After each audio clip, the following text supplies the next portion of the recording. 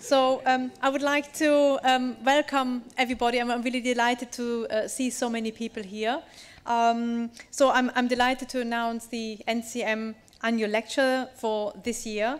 It's a very prestigious event. We've had it in the past before COVID, but obviously COVID happened and we were not able to do sort of face-to-face events. And last year we've started to do some of these face-to-face activities again, and so we have been able to run this sort of annual lecture this year again, and we are planning another one next year as well. And I'm really pleased to see so many people here, both physically here in the room at the Royal Society. It's a fantastic venue that we've been able to get, and obviously to everyone that is online at home as well or in other locations.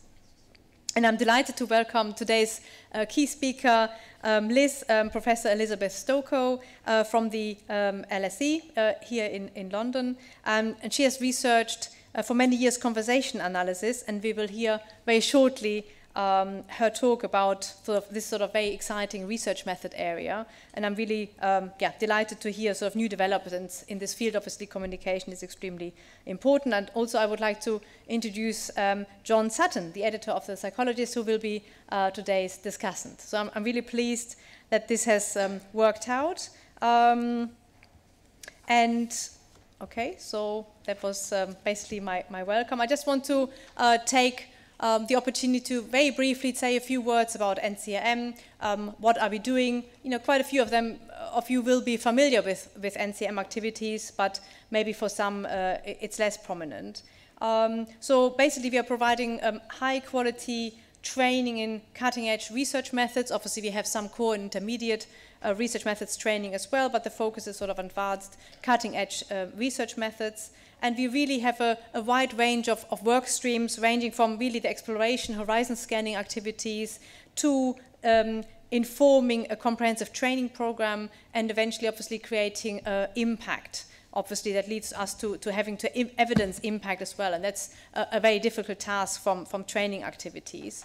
We are a consortium of 3 core universities, that is the University of Southampton, Manchester and also Edinburgh, and we are joined by 9 centre partners across the UK, and there are different expertise, different regional areas that are being covered here, both from the academic sector but also from non-academic sectors as well. And basically NCRM is a distributed model. It's based on a partnership, so a lot of these activities that we are doing are based on engagement, are based on collaboration, are based on activities together with external stakeholders.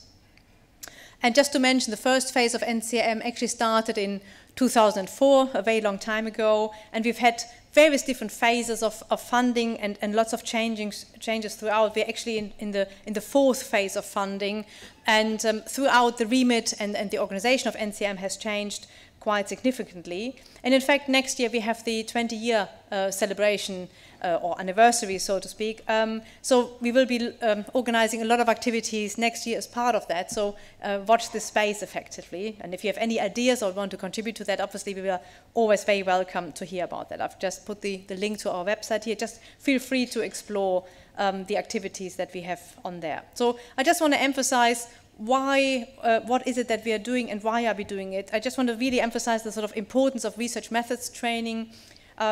It really is about the application and use of high quality and appropriate research methods. And that's really essential in basically all ways of research and life, and it's really important to improve evidence-based policy decision making. It's really underlying a lot of activities I'm really passionate about, that I teach students about this, using appropriate methods and coming to the right sort of conclusion and being critical about the methods you're using and how to interpret that and so on. Yeah. So the aim is really to train researchers to a high standard using appropriate, often innovative methods. Doesn't have to be always innovative, but NCRM is about innovation in some areas, quite a wide range of backgrounds, so research methods areas, not just quant and qual, but digital mixed methods, visual methods, a whole range of activities across all career stages. So we are not just focusing on junior or PhD student, junior career researchers, but actually across the stages. So we have, for example, innovation fora that are more designed for maybe more senior members of staff.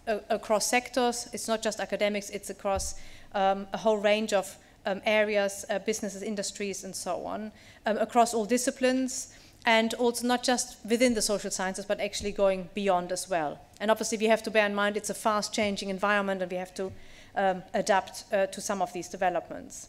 And the key thing is sort of, effectively to serve the research community and the common good, and that's sort of the main driver that I really quite like to emphasize. And I'm proud to say there's a very experienced, committed, passionate NCRM team behind all of this. Also, I would like to take the opportunity to really thank the team here today that has made that happening, has made us happen today. And also we've had the advisory board meeting this afternoon. There are lots of things that have to happen and be organized. So I'm really pleased to have that support there. Just to sort of emphasize, obviously it's a changing landscape. There are many changes. I mean, there are lots of, we are living in a time of uncertainty, not just because of the pandemic, lots of other activities or things that are happening as well. There are clearly technological changes that are happening at a very fast pace. There are societal changes, changing in the data landscape. We hear a lot about the digital footprints or big data and so on. And obviously all of these activities, new tools, research methods are constantly being developed, or maybe they exist already, but maybe we are not always aware of them. So being aware of them and being able to use them in appropriate manners is extremely important. And obviously also the funding landscape is changing continuously. So all of these things really need, or really emphasize that there is a need for social scientists to be basically equipped for these sort of changes and times of uncertainty, to lead basically cross-science, to lead the sort of cross-science agenda. It's really important for people to work collaboratively across disciplines, across sectors. One or two people cannot achieve or cannot address the sort of challenges we are facing, and different disciplines and people with very different skills have to work together. And that goes beyond the academic sector and obviously crosses across government, business, industry, and so on. So it's really important to train social scientists to a high standard, using appropriate methods, often innovative methods, and also to have and to offer flexible delivery formats. So that's really of increasing importance, not just because of the pandemic. We can see that, for example, today we have a hybrid event. These types of things are now happening, of course. Just very briefly to mention a number of sort of highlights of NCRM successes.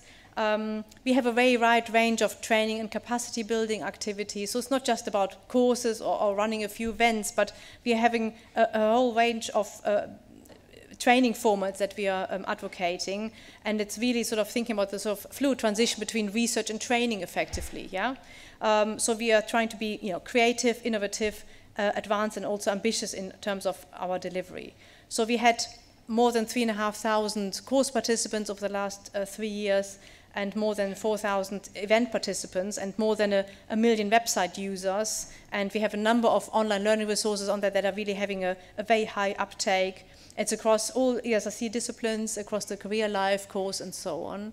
And we have, for example, started to put together sort of impact case studies. And last year we collected about 14 impact case studies, which this year and next year we will continue to update and add to. So we are obviously always extremely keen to hear from you. If you had experience with NCRM, maybe you've attended a course or an event, what has come out of it, how have you used these methods, have you maybe changed policy in government or something like that. Please email us. We are really interested in hearing the sort of impacts and changes we have been able to put into place. And also we're having really positive feedback from course participants, from people that are using our online learning resources. So we're collecting obviously all of this type of data. There are a number of quotes there. Where people really sort of feedback that the structure of a course or the delivery of a course was of high quality. There are just sort of some numbers here that may be of interest. And we had about last year, or over the last 3 years, about 20% of our participants were from actually outside the social sciences, for example, from health and so on. So we are reaching out to other disciplines as well. Just wanted to emphasize, obviously we have the portal, the website, which provides a sort of rich online database, and there are various different infrastructures and services that people can use. For example, if they want to themselves run training events or want to find out about training events, all of this is on our website. And we, as I said, we have a comprehensive training program, so you can explore what there is on offer. We have a wide range of activities like spring and autumn schools, also large-scale events, for example, MethodsCon we've run, or innovation fora. There are various collaborative events or events coming out from our key pedagogy work stream, like training the trainers, for example. And I want to emphasize the Research Methods Festival that is coming up on the 7th to the 9th of November this year. So you can have a look on our website, and there are lots of activities there. Last time we had more than 1,000 participants on there. And we've created a number of networks where people come together, discuss, meet regularly, or community of practice, or methodological special interest groups that are focusing on particular aspects, like, for example, pedagogy or video interviewing, or DRTN, which is the Data Resources Training Network, or survey data collection methods. So the whole range of activities. Or if you want to, create a network yourself and want to generate some activities, then we are always open to try and facilitate that and help people to do that. Okay, so now I would like to introduce our key speaker. So I'm really pleased that so Professor Elizabeth Stokoe from the LSE has been able to, tonight give our annual lecture. She has been at LSE since January, and previously she was for, I believe, 20 years or so at Loughborough University and had many senior roles there already. She has been researching for many years conversation analysis, and basically it sort of focuses on an understanding of how social interaction works. So I'm really keen to hear about that. It's sort of from first dates to medical communication, and from sales encounters to crisis negotiation, for example. She's, in fact, one of our members on the NCRM advisory board, but that's not actually the reason why you're here, because Ali Hanbury, our senior engagement manager, was listening, I believe, to BBC Radio 4, The Live Scientific, and thought you were really an engaging, fantastic speaker, and that's how this came about. And we thought, okay, this would be really nice opportunity. So your work is having a huge impact. And, for example, your crisis negotiations, and it's also something that Ali, our senior engagement manager, is particularly interested in, is of particular relevance and of interest. You've published a book, I believe, last year on crisis talk, and you've had 150 research outputs, in fact, and books, authors, and publications, of course. And you've had various you've worked extensively with external partners as well, so that's obviously relevant to NCRM with the sort of public, third, and private sectors, and you've given many talks, for example, on Google, Microsoft, TED, and so on. So it's really nice to see the sort of link between academia and obviously the sort of applied world. There are many things I could mention. I just wanted to also emphasize, obviously, during the COVID-19 pandemic, you've been able, I'm very impressed by that, to work on the Government Scientific Advisory Group or contribute to that, SAGE. And you've been having a number of honors, for example, the Wired Innovation Fellow, or you've been awarded the Honorary Fellowship of the British Psychological Society. I think there are probably lots of other things I could mention, but in today's talk you will be talking about sort of conversation analysis as a research method, so obviously that links extremely well to the topic of NCRM. What is it not? What can conversation analysis actually do? What can it not do? And whether it's a qualitative or quantitative approach. Again, we have many discussions in NCRM about different types of research area activities, and how it raises also really interesting questions of how we find out about the social world, conversations that happen around us, and so on. So maybe on this note, I should hand over to Liz, and maybe I'll just go through the slides. Okay, so on this note, I'll hand over to Liz. So thank you very much. Yeah.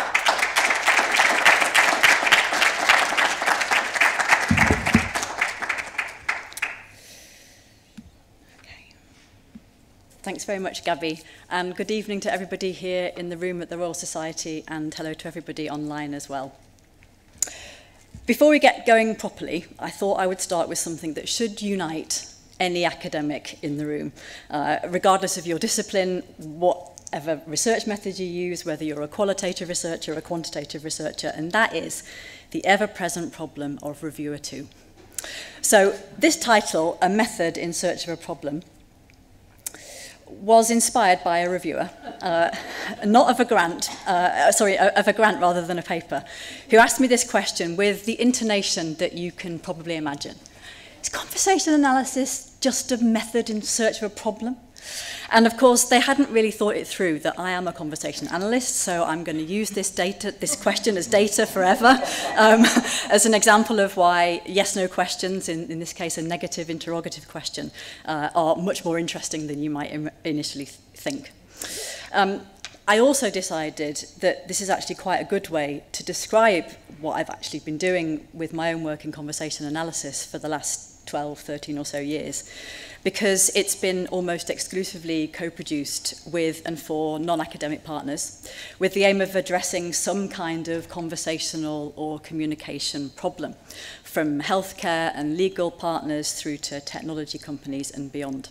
So damn you, reviewer too, but also thank you for this quite interesting way to think about conversation analysis.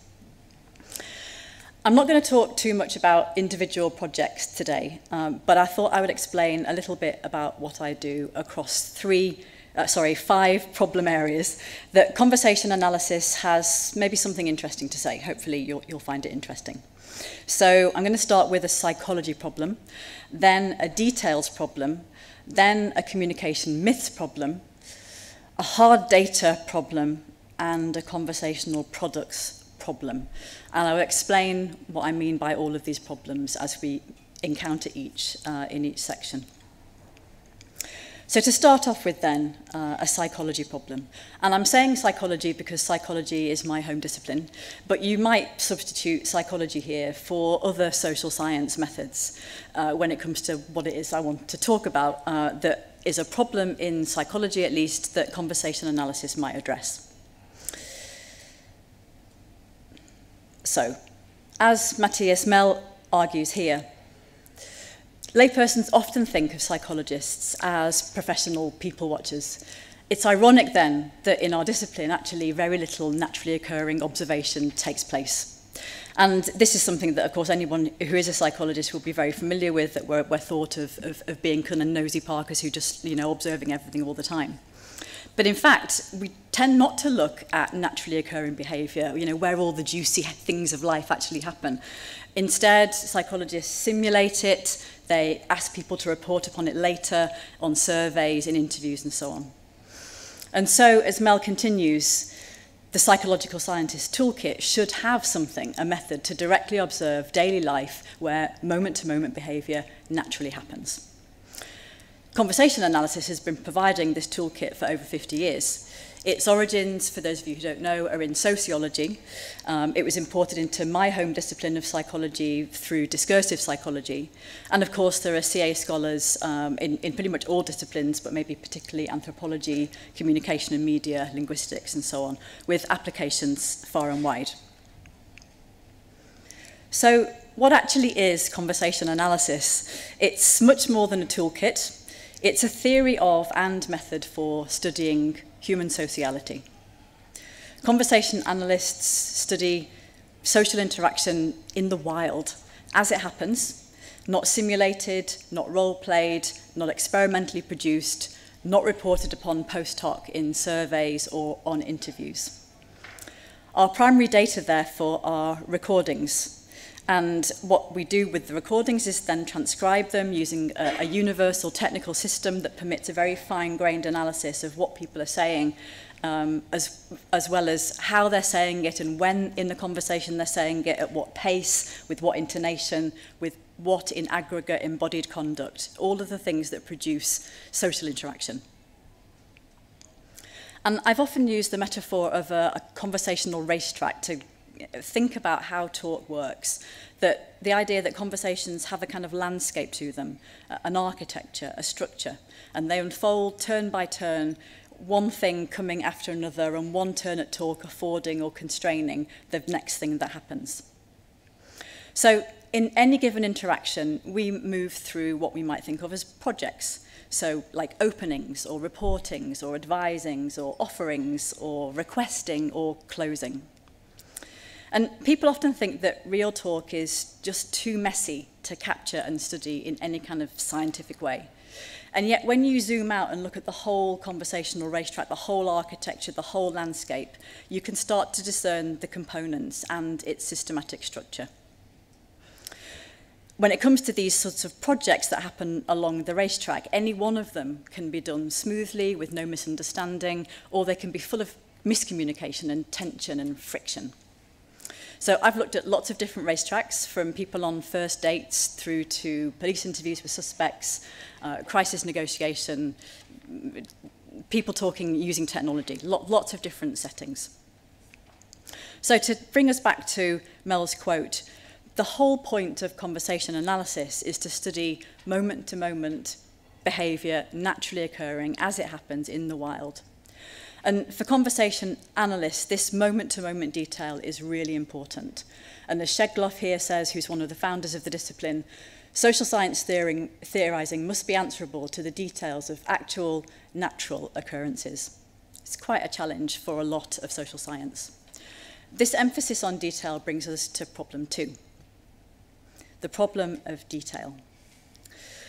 One of the reasons people often articulate for doing qualitative research is to enfranchise and empower the real voices of participants, so eliciting people's accounts and experiences in their own words, in their own voices, to generate this rich data. Yet, when you look at reported research in qualitative methods, quite often, not always, but quite often, the detail of what people say, their actual voice, and especially how and where in an encounter they say things, those things are stripped away, along with the occasion they have for saying it in the first place, by which I mean what the interviewer asks or how the question was worded. Conversation analyst, for some, is one of the soggiest of social science methods, with its focus on details and gaps and pauses and these tiny things in social interaction. And we're accused of, rather than stripping detail away, of including far too much detail, and therefore avoiding sort of being able to see or say anything about the big picture. This thing about CA having a focus on too much detail often reminds me of the apocryphal story of Mozart and what apparently Emperor Joseph II supposedly said after the performance of one of his operas. "Too many notes, dear Mozart, too many notes." And Mozart's reply apparently was, "Just as many as necessary, Your Majesty." So here, obviously, there's quite a lot of detail on this manuscript. If you haven't seen one before, here's a conversation analyst's transcript, produced using a system developed 50 years ago by Gail Jefferson, another founder of the field. And actually, I quite like music as an analogy for some of what we do, because, like Jefferson, both systems are standard, they're universal, and if you know how to use them, you can represent sound and then do things with that representation as well as the original score. I want to show you why details are important. So this transcript that is here, you won't be able, don't worry about seeing it in detail at this point. What you're looking at is a transcript of a leaked audio recording of an off-air conversation about 5 years ago between John Humphreys, BBC Radio 4 Today presenter at the time, and Jon Sutton, another journalist. And they were talking off-air, leaked, about another colleague, Carrie Gracie. And you might remember Carrie Gracie had resigned from the BBC in the context of a gender pay gap at the organisation. So this was a big story. The recording was online, and BuzzFeed reported the story and made a transcript. And already what I'm just hoping you can see just by eyeballing is that those transcripts are quite different. So to keep going with the music analogy just for a minute, one is the easy-to-play version, whereas the other is the original composition. So let's now look at just one little bit of the transcript. So again, in a way, you don't really need to see the detail too much, but what you can hopefully see is that according to the BuzzFeed transcript, at this point in the conversation, only John Humphreys was talking. Whereas when you transcribe it using put more detail in, what you can actually see is that Jon Sutton was participating quite a lot in this encounter. So lots of basically sort of supportive laughter, affiliative laughter, and so on. And we know, for example, from other conversation analytic research, that if someone's saying something obnoxious, one thing you can do is stay silent. And that will probably stop them and make them change their trajectory or something like that. But if you laugh along with it, then they'll probably keep going. So this is one of those moments where, you know, the detail is telling you a slightly different story compared to the transcript that was the one that was sort of popular online.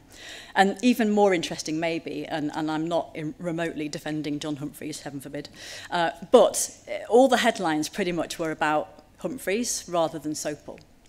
Now, the reason that I'm showing you this is that conversation analytic methods partly get their power by simply exposing, specifying and explicating things that are happening.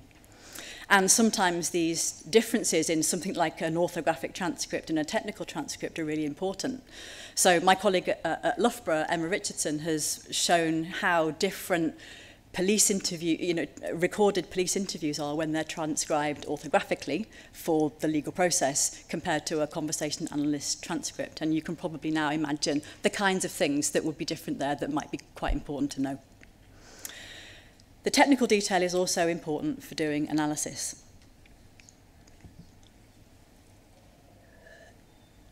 So I'm going to give you an example of how a tiny detail in a transcript cracked open a whole analysis. So a few years ago, well, quite a long time ago now when I think about it, I was conducting some research on neighbour disputes with a colleague, Derek Edwards.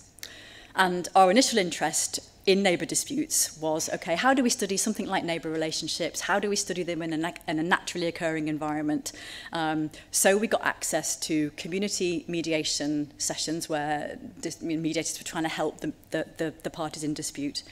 And then initial inquiry calls into mediation services, calls into the local authority, local council, calls to environmental health services, and police interviews where suspects have been arrested in the case of a neighbour dispute gone nuclear or semi-nuclear. Our research originally focused on how matters of identity creep into neighbour disputes. So how an ostensible noise dispute starts somewhere along that conversation to turn into something about the kind of person who's living next door. And we got really interested in matters of ageism and racism, and particularly how they were handled by institutional parties. Towards the end of the study, I became particularly interested in these initial inquiry calls to community mediation services themselves.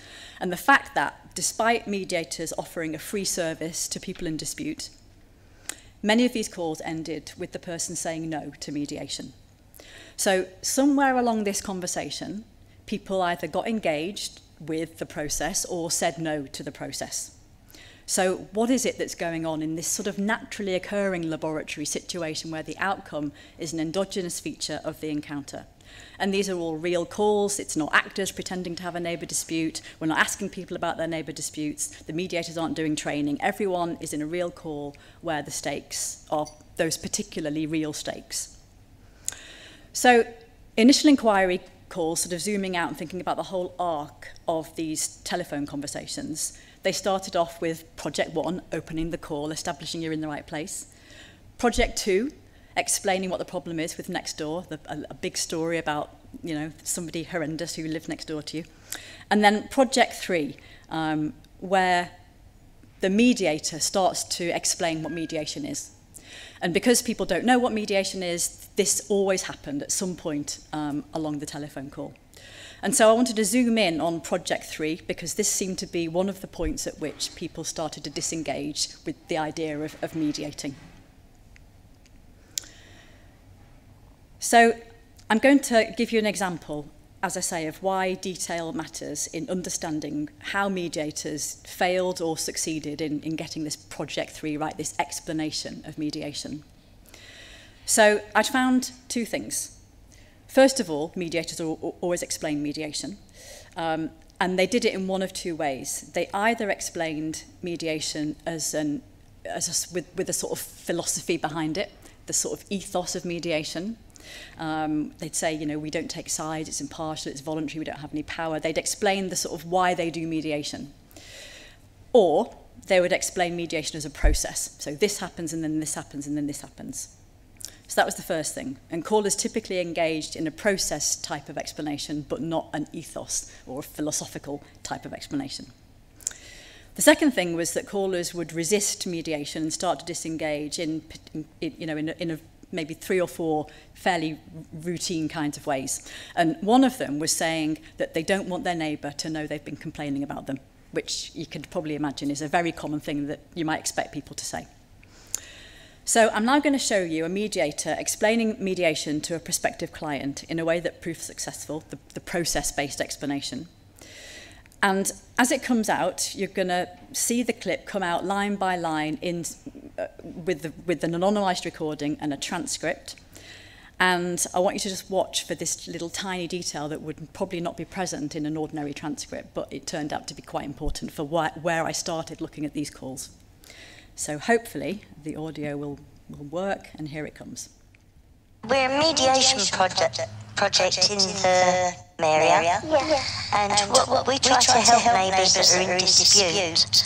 What we do first, send a letter out to your neighbour straight away to say that we've been in touch with you, and ask him whether they would get in touch with us so that we can discuss it with them. And it goes on, and this person agrees to mediate at the end of the call.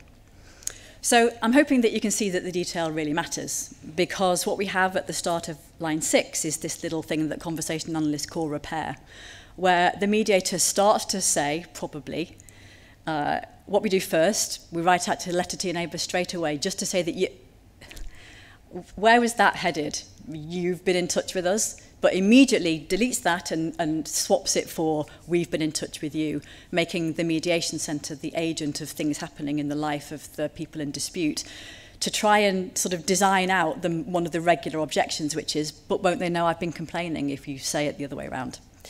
So the detail here really matters, and this was very early bit of transcript that I was looking at and listening to, and just noticing not only does this tiny detail matter, but it's also starting to show us something about the mediator's sort of tacit expertise and experience. The mediator here is kind of catching herself before she does the thing that is most likely to lead to one of the very things that people object to along these conversational racetracks. So the next step was to go through all of the materials and have a look at all of the project 3s, all of the explanations of mediation, and start to figure out what is it that seems to get people turned on, or what do they object to. And so I did lots of talks to mediators. I started, saying I've got something interesting to show you mediators who, some of them I've been working with, some by word of mouth. And at some point I crossed over from community mediation to family mediation, and was finding lots of similar sorts of barriers to people agreeing to mediate in those initial inquiry calls. And this was me presenting 10 years ago at a conference for family lawyers and mediators. And at the time, the Ministry of Justice had a new campaign to promote family mediation. And I was pretty critical on this stage of some of the messaging that was in this animated video, because I knew that in real calls, rather than maybe like in a focus group or just by like, how do people put these things together? This sounds right, or this will probably get them in, or I'm a mediator and I know what works. But actually, I kind of knew that these ways of explaining mediation, lots of ethos, probably aren't going to get people to engage in the process. And so it turned out that somebody from the Ministry of Justice was in the audience. I wasn't really expecting that. But shortly after, they invited me to come and work with their communication team. And so we redesigned the video and related posters. And it even found its way to the US Superior Court's mediation service, because I'd gone to the States and talked to mediation services over there as well. So overall, this work underpinned lots of training for mediators, which turned out to be very much in demand, because really until this point no one was even focused on what goes on to try and get people into mediation. All of their training and development was all around being a mediator. But of course, if you don't have clients, if you can't get people into mediation, then you won't be able to survive as a service. So the detail matters. And another quote here from the founder of Conversation Analysis: if you can't deal with the actual details of actual events, then you can't have a science of social life. Detail matters. This moves me on to my next problem, a communication myths problem. So it's a very strange thing in a way to do any kind of public science or science communication about conversation, because the phenomenon itself is very ordinary. No one needs to be a conversation analyst to have a conversation. So talking about talking to audiences like yourselves, but probably not like yourselves, but just like more generally, it's a weird one. And it's not like being a scientist of something like a black hole, because a black hole doesn't exist in the first place for humans to understand it. But conversation, communication, discourse, it's only there for us to understand each other. And so we all have our lifetime's experience of interacting with each other, and thus we have a lot of anecdata about how we think it all works. But something odd does happen between us actually doing the talking and then sort of going meta to talk about how talk works. And it's not just in sort of our everyday anecdotes that communication myths begin to solidify and take on a life of their own. So this is one of my favourite facts about communication. You've probably seen something like this on a slide somewhere else before, or someone will have told you that, didn't you know that communication is 93% non-verbal and only 7% verbal? So this kind of thing that I see all the time, especially when I'm in other training events. So you may or may not have seen this. If you've seen it, you may or may not know that the original writer of the research that this gets kind of, massively transformed from, Albert Morabian, has spent at least a decent chunk of his career trying to get people to stop quoting the thing. There is a very compelling stat. We all do love a stat and a pie chart, and you feel like you've learned something. Oh, communication, 7% words. But actually, in this particular interview, he's talking to a sociologist, Max Atkinson. And one of the things that they discuss is how easy it is to make this thing fall over. Because if communication was only 7% words, how come radio is so popular? Or how come we can talk in the dark? Or how come when I go to France, I can't get by 93% of the time just fine? I do need some words. This is not, of course, to say that embodied conduct and intonation and those things are not also crucial. But sadly, this detail tells us that this stat is a bit of a myth. So there are lots of these myths around, and at least one of the things that I've been trying to do over the last few years is get people to just engage with people actually talking. What are we so scared of? Let's look at what people are actually doing when they talk to each other. And this brings us to the fourth problem, the problem of hard data. So this is hopefully going to start to put together some of the themes that we've encountered so far in the talk. So a couple of years ago, I wrote an article with some other conversation analysts called The Softness of Hard Data. And a bit like this talk today, the title of that article was inspired by a critic, in this case, a critic of qualitative research. So a professor on Twitter was being critical of a piece of Swedish research on children and long COVID. And this is what they said. Is there any data in there, or is it just a list of anecdotes? So they were taken to task by another professor, and eventually the critic came back with this. I appreciate this was poorly worded. My point was more whether we should give that much weight to qualitative studies on long COVID in children before we have collected any hard data. The sort of binary of hard and soft data, words versus numbers, qualitative, quantitative, it's very familiar to many of us. But what does it actually mean to generate hard data? And how does social interaction and conversation maybe get in the way? So a great deal of research data, as we all know, is generated by questions. So qualitative and quantitative data comes often in response to questions, and it also comes from the interactions between the researcher and the participant, the experiment and the participant. But we know, not just from conversation analysis, but just from our own sort of tacit understanding of language, that the way questions are constructed, each word and their grammar, afford and constrain the things that are going to happen next, the data that is collected next in response. So one of my favourite examples of this isn't conversation analytic research, but a classic cognitive psychology study that I remember learning about during my own degree. And it's the work of Elizabeth Loftus and colleagues on eyewitness reports and eyewitness testimony in experimental settings. So they basically asked their participants to watch a video recording of a car accident, and then they asked the participants to estimate the speed at which the car was travelling, and then they varied the verb in the question. And you can sort of see where this is going. So depending on the verb choice, people made different estimates of how fast the car was travelling. 1 week later, they then went back and asked participants whether or not there was any glass at the scene, whether they'd seen glass. There was no glass at the scene, but those people who'd heard the smashed version of the question were more likely to report seeing glass at the scene than those who'd had the bumped version of the question. So, of course, there's all sorts of very interesting applications and implications of Elizabeth Loftus's work, and she's done tremendous things to make us understand, eyewitness testimony, and also, things that we might call leading questions and so on. But let's take this down a slightly different trajectory. What if we now replaced any in this question with some?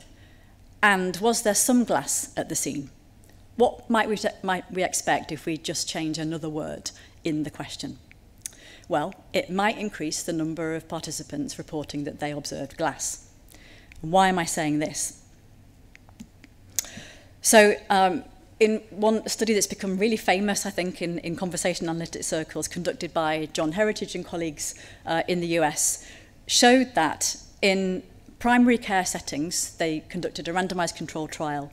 One word difference in something that the doctor said to the patients reduced patients' unmet concerns in this particular setting. So in primary care, doctors typically open the consultation with, "What can I do for you today?" And patients typically formulate one thing in response. And this issue that patients might typically say one thing, even if they've got more than one thing on their mind, bearing in mind this is a US context where we know that we're all kind of discouraged from having any things currently in the UK. But anyway, what can I do for you today? We know that people say one thing, so doctors are trained to ask, is there anything else that I can do for you today, or anything else on your mind? And what they did was establish patient groups with more than one thing to discuss by asking them before on a survey. And in one arm of the trial, the doctors asked, after the initial problem presentation, and is there anything else? And in the other arm, and is there something else? Or variations like that. And this is because conversation analytic research shows that the polarity of questions will tilt the response that you get. So you're more likely to see no responses to anything questions and yes responses to something questions, due to the fact that you can basically say, yes, I have something, but you can't say, yes, I have anything. It's that kind of grammatical push, this kind of pushing and pulling of language that we're not really very aware of, and yet it's happening. And this is what they found, a substantially higher number of people responding with another concern if they were asked the something version of the question than the anything version of the question. So some or any altered what happened next on the sort of conversational racetrack of a primary care consultation. Some patients leave with unmet concerns, feeling dissatisfied, and then maybe needing to make another appointment. So in my own work, and particularly in collaboration with Reinuva Sikveland, we've studied different racetracks, different contexts, and found some other surprising things about the difference that words can make. So, for example, in work on crisis negotiation, where we were studying police negotiators talking to, or trying to just even get talking to, people in crisis, maybe they're stood on a roof or they're about to do themselves some serious harm. We found that when negotiators started with, "I'd like to talk to you," they got far more resistance than if they formulated a sort of dialogue proposal with the verb to speak. And so at the start of the negotiation, if they used speak rather than talk, they would get further faster than if they started with talk. And we were using recordings of actual negotiations happening, and the crisis negotiators will eventually find their way through to the thing that is going to engage the person in crisis. And clearly they don't already know that one thing is making a difference, because if this was already available to them as a strategy, especially at the start of the negotiation, they would just start with it. But what we're doing is able to look at the actual conversations, What is it that people are doing, those people who are really experienced and expert? What is it that they're doing? And then identify and describe and share it. Something else that we found at the other end of a conversation, back to those mediation intake calls, is that callers who were asked if they were willing to mediate were more likely to become clients than those who were asked if they were interested in mediating or would like to mediate. And the placement of this example at the end of the conversation isn't just a design thing about the slide to fill the space. It's that actually willing worked at the end of the call. So if mediators asked people at the start of the call whether they were willing to mediate, they didn't get as strong an uptake, or they would get resistance. Whereas at the end of the call, especially after resistance, willing would get that turnaround point and the caller would become a client. So it's not just the words you use, and of course it's also, you know, the kind of action that you can't just say talk and people will talk, or speak, or willing. There has to be, it's embedded in something. But where it happens in the conversation matters as well. Another place where interaction might get in the way of hard data collection is in the laboratory itself, in the sort of gold standard environment for collecting reliable and valid quantitative data sets. But there's very little scrutiny of what actually happens inside the black box of experimentation. And I guess most of you will be familiar with the clip that's playing here on the screen. It's Milgram's work on obedience to authority. Very, very widely discussed across psychology and the social sciences for all sorts of reasons.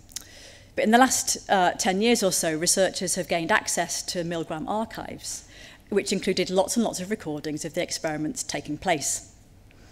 And until this point, as one of the researchers says, we didn't really know very much about the detail of what was going on in the Milgram laboratory. And what they found was that basically, unlike what we might expect when we read about experimental methods where everything is kind of done the same way, this over and over again to kind of reduce problematic variables creeping in fact, participants could draw the experimenter into a process of negotiation over the continuation of the experimental session, resulting in radical departures from the standardized experimental procedure. There are many examples across conversation analytic research, across all of our disciplines, that show all sorts of things like, we think this is standardized, but when you look at the encounter, it isn't. Or we think there's a rubric being followed to the letter on the page, but when you look at the interaction, it isn't. The interactional imperative gets in the way, and hard data becomes increasingly less hard, or just maybe more interesting. So to go back to the critic of qualitative data and the proponent of hard data, maybe we're going to flip this criticism and instead say, how much weight should we give to quantitative studies that relate to complex real-world problems and processes until we understand something of the ways in which the data were collected? Okay, final section focuses on what I'm calling conversational products, by which I mean things that people do to sort of leverage conversation and communication in various applied ways. So if you're designing communication guidance or training, or you're assessing people's communication skills, or you're building AI-augmented conversational systems, what kinds of talk should we be training or assessing or scripting? Especially since conversation analysis tells us that we don't really know how we talk when we go meta on it, and our research yields empirically grounded results at variance with how we sort of think we do things in conversation. So let's start with a very basic action, something that we all do in conversation, a request. And I want you to imagine that you need to ask for a lift because your car's broken down. So you're phoning a friend, you're asking for a lift. How are you going to do it? Let's have a look at people doing that.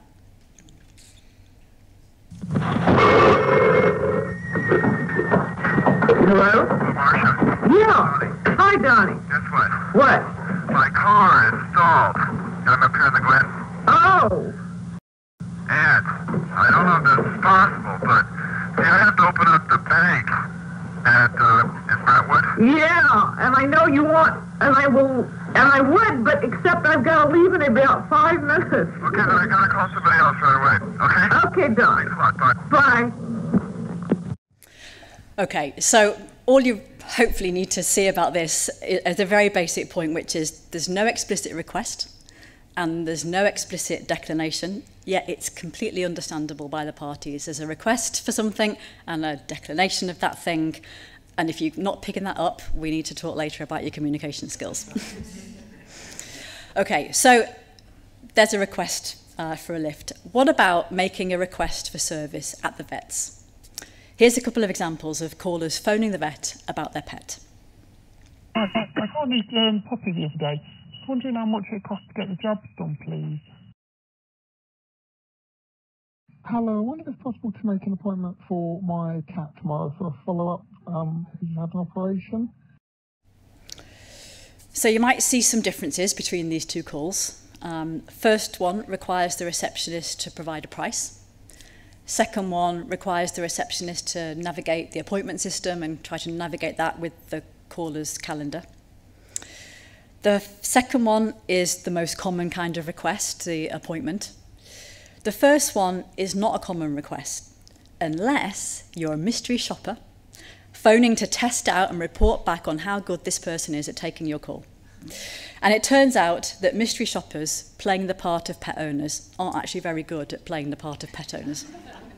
If you just hear one, you probably don't know that you're talking to a mystery shopper, but when you start to look at quite a lot, you start to see that mystery shoppers just don't give the same kinds of requests in the same kinds of ways to the people who are taking their call. Yet, at the same time, they are going to go back and report on how good that service was. You could argue that's quite outrageous. No one's really looking at what the mystery shoppers are doing. And then you can also maybe see through those technical transcripts that there are some other little details there that also varied systematically. So if you're a mystery shopper, you're more likely to ask about a pet. But if you're phoning about your animal, you're more likely to talk about my dog. If you are a mystery shopper, you're more likely to stumble in the production of the kind of animal. As you can see there, new puppy.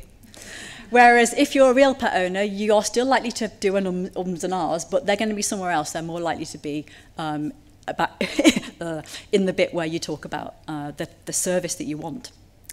So we're starting to see, again, the detail matters, and maybe it doesn't matter that much, but I think some of these things really do matter, and the more the more serious and high stakes settings that you start to look at, you start to see, is it okay that we are passing and failing people, for example, in a simulation, in this particular environment, this particular cohort of medics, or whatever it is, on the basis of things that we imagine people should be doing in conversation.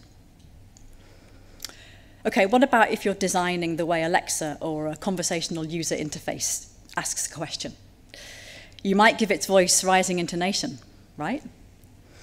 Have a listen to this. This is a patient. These are real. Don't worry, I'm not good. This is a real patient and a real receptionist asking each other questions on the phone. I'm sorry if I can make an appointment, please. Is there something urgent or routine? Through the anonymisation, you should be able to hear that those are both questions and they both have falling intonation at the end. So while some questions do have rising intonation, many don't. And it was this nugget of something that is, every conversation analyst knows, that I'd written about in a book on conversation analysis, and which had a section on myth busting, that a woman from Google, Kathy Pearl, who was at the time the lead conversation designer for the Google Assistant, had found and got in touch to say, I'm going to tweak the voice of the Google Assistant when it's asking questions. And guess what? Now it sounds more authentic. So myself and Kathy and my other colleague here, Saul Albert, are starting to try to bring together the worlds of conversation design, which are everywhere, writing your chatbots, and conversation analysis, so that you can just figure out how it is that people are talk. So if you're getting these assistants to ask questions, that they sound authentic. It's the way we actually do it. Alexa and Amazon haven't encountered our services yet. So here's an Alexa asking a question of the day, and this is from Saul Albert's data. Which of the following country flags does not include a cross? If that doesn't sound weird to you, then again, you're not really listening to where the intonation is generally going at the end of a question.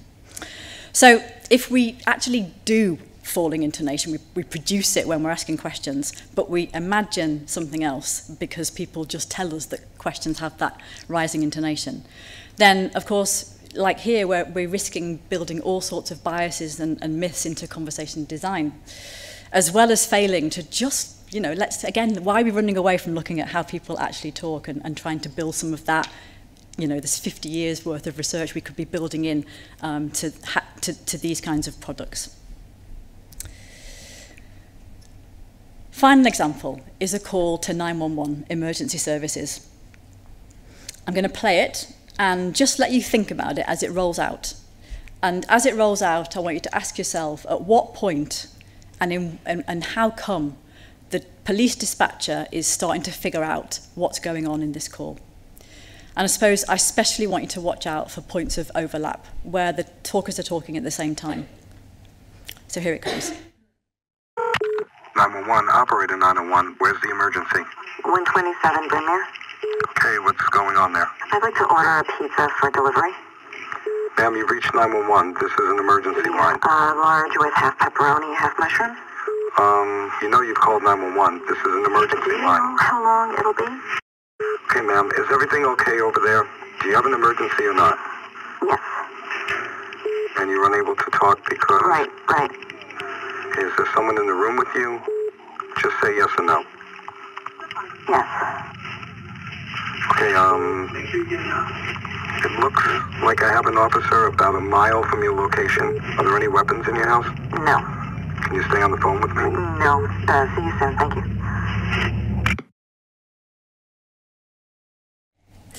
So, people often imagine that the reason that this police dispatcher knows that this is a genuine request is because they're calling the police.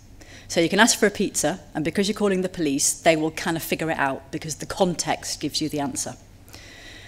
But actually, you may not know that a lot of calls to the police are not genuine. They're malicious, they're accidental, they're a nuisance type of call. And so one of the sort of big tasks of the dispatchers is to figure out which of these calls are genuine. So just because you put some words into a conversation to the police doesn't mean that you're going to be treated as making a genuine request for assistance, as we see in this case here. We can also start to see the points at which the dispatcher starts to figure it out. And one of the things that is very interesting that we have started to see in other calls as well is these moments of overlap.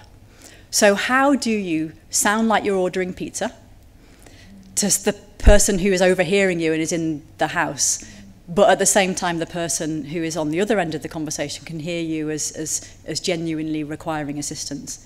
And you can see that these overlaps, these placements of these turns is definitely key to it. Because when we look at other calls where there is, as far as we know, it's a genuine nuisance call, if you like, or we see calls like this, the overlaps are present or absent. And it seems to be a real component feature of how do you show that you're being something else to the person on the other end of the phone.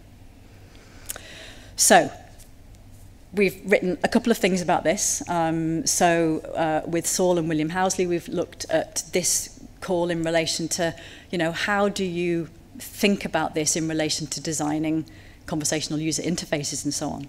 So what happens if you ask Alexa, I'd like to order a pizza for delivery? You can all go and try it tonight, but it's not going to send the police. And how would you ever get an Alexa to understand that level of sort of pragmatic purpose in a conversation?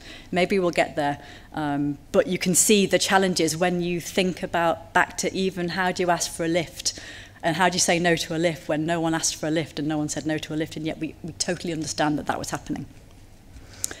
And then in a more recent paper with Emma Richardson, we've looked at how is it that callers manage and call takers somehow together manage to hear, despite the fact that I'm not asking you for help, you are able to hear that I'm genuinely asking for help. And so we've got another nice example, very like the pizza one in British data, where the caller starts by saying, "Hi, how are you?" That totally pointless thing that happens at the start of conversations that tell you nothing and everyone's meant to lie.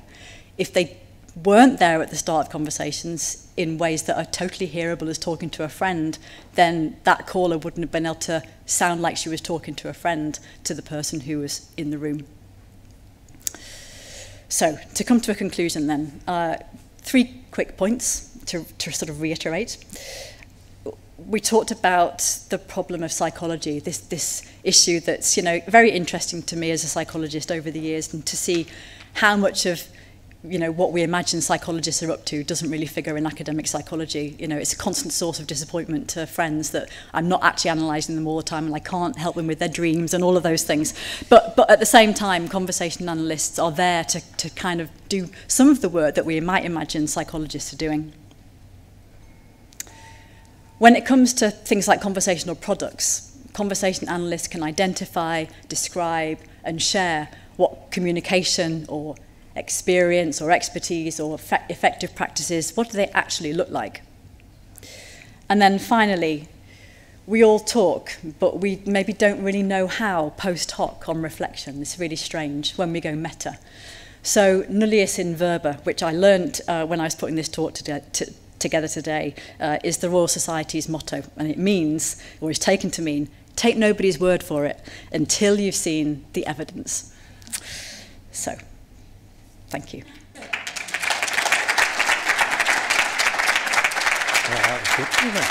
You enjoy that? Okay, well now you get just 5 minutes of me. I'm Dr. Jon Sutton. I am a chartered psychologist as well as editor of The Psychologist, the magazine of the British Psychological Society. You can find us on Twitter @PsychMag, where I've done a bit of a thread there while Liz was talking about some of the articles that cover her work. But I'll start with a bit of a confession, I suppose, a bit of a irony maybe that I'm acting as discussant here, because I left academia 23 years ago, in large part because I felt hopelessly out of my depth when it came to research methods. So it feels strange being discussant at a National Centre for Research Methods award lecture. Even back then, as a PhD student, and in the year or so that followed, I wanted to tell stories. I knew that methods and analysis were going to be central to how I told those stories around my own research, and even to knowing what stories were out there waiting to be discovered.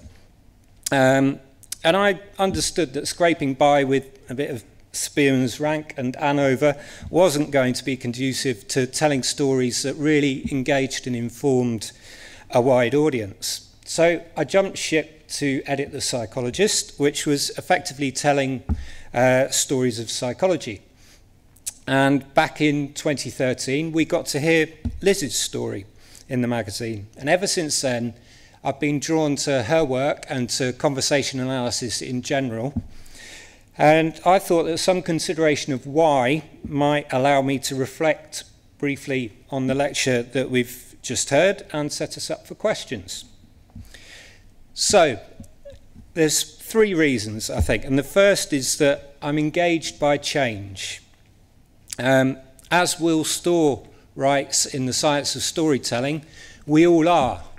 From the very first single-celled organism, we have evolved to detect and respond to change. We are change detectors. And it's there, it's everywhere in stories. And once you know that and you start seeing it, particularly at the start of all sorts of books and films. It's also there in many of the articles that have kind of done best on our website, on the Psychologist website. So, for example, Annie Hickox wrote for us in 2019, and I'm just going to read you briefly how that piece started. And I always point out that I didn't edit this at all. This was exactly how it came in. So she starts, I was cooking dinner one balmy, sweet-scented summer evening when our daughter Jane called me.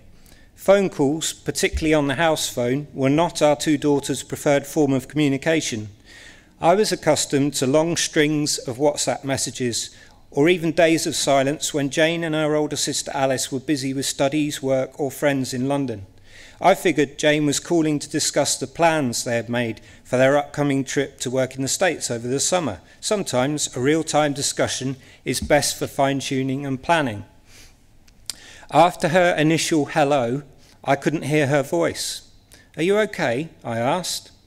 There was a pause and then, Mum, I can't do anything. I gently asked her what she meant, but my heart already ached with knowing. So in that example, something has clearly changed, and actually I think is about to change. And of course, I also use this example because I thought it's the kind of exchange that Liz might study herself. She might want to examine the length of that pause. She'd probably notice the hello as a kind of stark and unusual way of opening a call. And that leads me to the second reason why I think I'm particularly drawn to Liz's work. I love that she studies those moment-to-moment behaviours, little vignettes and scenes which tend to be part of a bigger picture. So it's the actual detail of actual events, as she said, the seemingly trivial and mundane that on closer examination is anything but, so nothing that means everything. I love that Alexa Hepburn studies burps, and Stuart Reeves, as you heard there, considers how we talk to Alexa, not Hepburn. That got confusing. And Anne Wetherall, who I think is here somewhere, hi Anne, has listened out for that sharp intake of breath that a GP might do as they examine you. To me, this is psychology at its best. I sometimes think we psychologists are the wombles of science. So if you're not a child of the 70s, you probably won't have any idea what I'm talking about there. But basically, in the words of the theme tune, we're making good use of the things that we find, things that the everyday folks leave behind. And Liz put that much better when she said, conversation analysis addresses the Mel Baumeister problem of psychology. And I think thirdly and finally, I'm drawn to contrast and contradiction. So I like happy music with words about sad things, or vice versa. You know, posh burgers, overthinking Love Island, which is something that Liz and I have in common. So what has kept me interested in stories of psychology, I think, for so long, is that we're constantly encountering hard data that turns out to be rather soft data that perhaps we should consider hard, truths that might be myths, and heroes who become villains, quests that have dead ends and wrong turns. And this is all the stuff of storytelling, and conversation analysis has some ripping yarns. So to conclude, in terms of a method in search of a problem, in life, in psychology, there are always problems. And I hope that you, like me, have been convinced by the power of conversation analysis in finding real people, living real lives, and giving them a voice to tell their stories, and actually doing something about those problems. Thank you very, very much. I think it was a really brilliant talk, very, very engaging discussion, fantastic questions from the audience, both online and face-to-face. So I'm really thanking you very, very much, everyone, for coming and for being taking part online as well. So thank you very much for